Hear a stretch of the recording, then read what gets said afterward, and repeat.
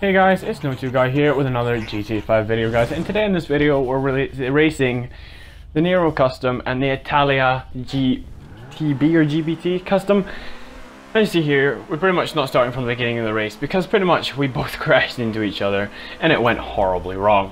So you see here, we're trying to go, it's really not my game. The Italia has way better bloody acceleration than the Nero.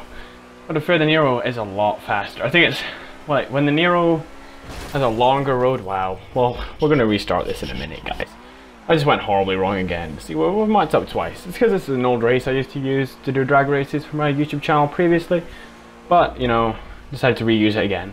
Because it's an easy, quick replay. We don't have to call out our cars and stuff. It's easy.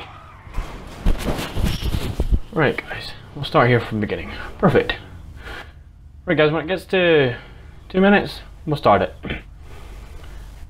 Right, okay, well, as you see, the Italia's bloody acceleration is way better than the Nero. It's kind of sad, to be honest.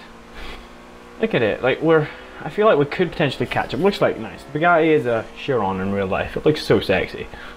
Oh, well, you know what? It would have been amazing if he just fucked up, but he did a good stuff. Great play on him, as you see, we might catch him a little bit.